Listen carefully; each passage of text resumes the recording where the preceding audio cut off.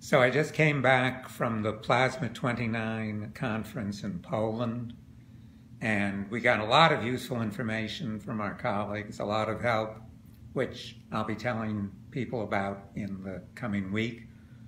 But one thing that was interesting was we all encountered pretty much the same difficulties.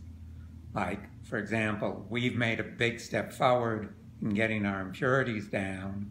We heard reports from the big stellarator project called Wendelstein 7X, and they said that they were limited in temperature because of battling with impurities.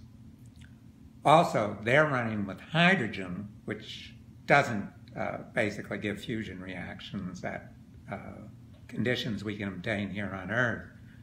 So I asked them when they were running with deuterium, and they said it wouldn't be until 2023, 4 or 5 years from now, which surprised me.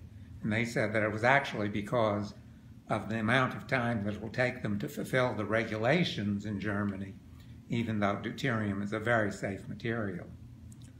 And we also heard of other mishaps that some of the DPF people have encountered: broken insulators, injured anodes.